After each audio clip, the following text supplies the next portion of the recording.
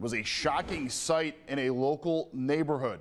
A car flies right into a house, and now the people who live there, they got to clean it up.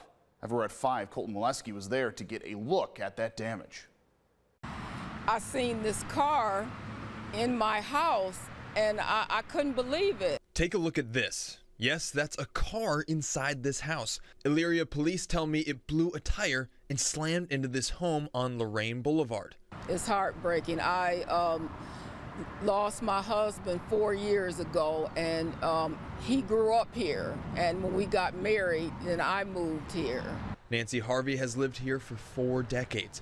Thankfully, she was not at home at the time of the crash. But if she was, she doesn't think she would be alive today.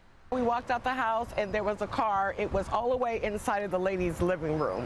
For neighbors who were home yesterday, the crash was horrifying. It was pure panic, shock. I didn't know if she was in there or not. Police say the driver was given a ticket for losing control. Harvey is now waiting on an estimate of the damages, staying with family due to fears of the home's structural integrity. Yesterday was my dad's birthday, and I went to put flowers on his grave. By the grace of God, I was there and not here. The Elyria Police Department says that the man driving the car was taken to the hospital. They don't have an update on his condition at this time. In Elyria, Colton Molesky, 19 News.